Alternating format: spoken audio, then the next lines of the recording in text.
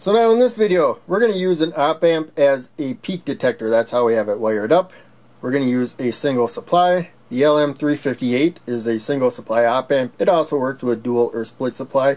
There's actually two op amps, I should say, in the integrated circuit. We're just going to use one of them. And so single supply means we have a positive voltage in relationship to ground. There's also dual or split supply power, where you have ground and also a negative voltage in addition to the positive. But here we're just going to use the positive voltage, single supply. So it's a peak detector. That means when we have 0 volts at the ground and we have 0 volts at the capacitor, everything 0 volts, then we raise the voltage, let's say to 4 volts. We're going to have about 4.6 volts here because that's what we're going to need to get about 4 volts right there. That'll go back to the inverting input. That's non-inverting. That's inverting. The op amp output does what it can when you have feedback going to the inverting input to hold those voltages the same. Also, the capacitor will charge up to that voltage. And we're going to measure the voltage. And so that should not really affect the circuit hardly at all. Now, if we lower the voltage, the output's going to lower its voltage because it's going to try to get the inverting input to the same voltage as the non-inverting input. But now we have the diode here. The capacitor is charged to a voltage. It cannot discharge that way through the rectifier diode. It is reverse bias right now. That's where it blocks current from flowing.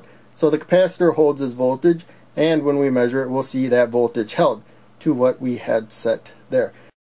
And here we have the circuit on the board. So there's an LM358. We have to power the integrated circuit. That's going to the positive side of the power supply. Pin number 8 up there, and then pin number 4 to the negative side of the power supply. There's an op amp over here that's a little easier to see right now. There's the output, the inverting input, non-inverting input. So the wiring is the same here except for it's shuffled up one. So we got output, inverting input, and then non-inverting input. At the non-inverting input we have our trim pot set to 0 volts right now. The capacitor should also be 0 volts. I discharged it.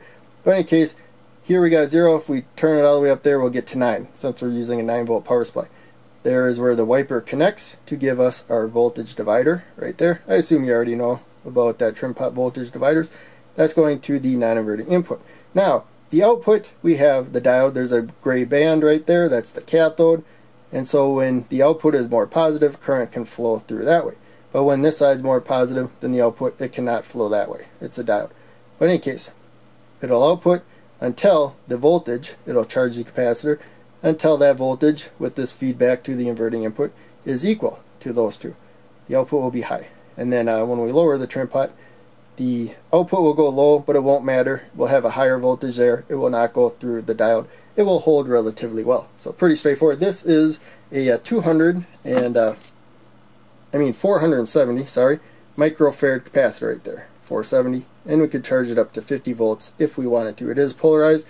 That side has to be more negative, and so we're putting it to the negative rail. Pretty straightforward. Now we will do a quick test of this. So power supply is set to 9 volts. Output is on right now, and if that says off, then the output is not powering anything.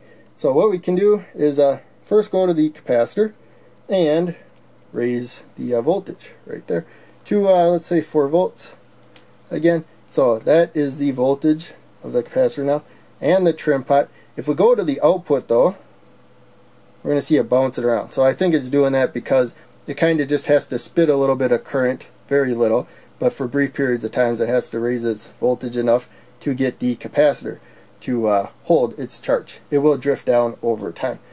Now I'm going to lower the voltage of the trim pot. You can see it stays down. Let's raise it up to 5. So that was the peak 4.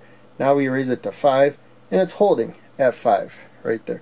So what I'm going to have to do to discharge it, you can see that it is discharging over time. But one of the things I'm going to do, you could make a direct connection to the output. Then you'd get the exact voltage of the output, and current won't flow very long. Or you could just take a resistor.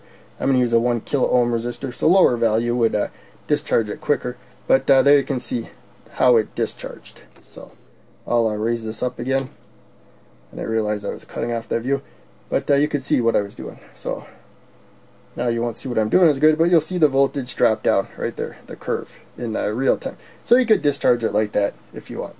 Just make sure you don't short circuit the capacitor if the output is providing current. That'll be a short circuit.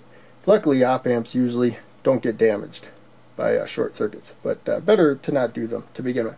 But in any case, that's it for this video. Hope you enjoyed. Make sure you check out one of the other videos I'm posting. Click like, subscribe, the bell, all that. Donate to Patreon if you can. That helps out the most. But just watching videos helps out a ton. I have links down in the descriptions for everything. I'll see you in the next video.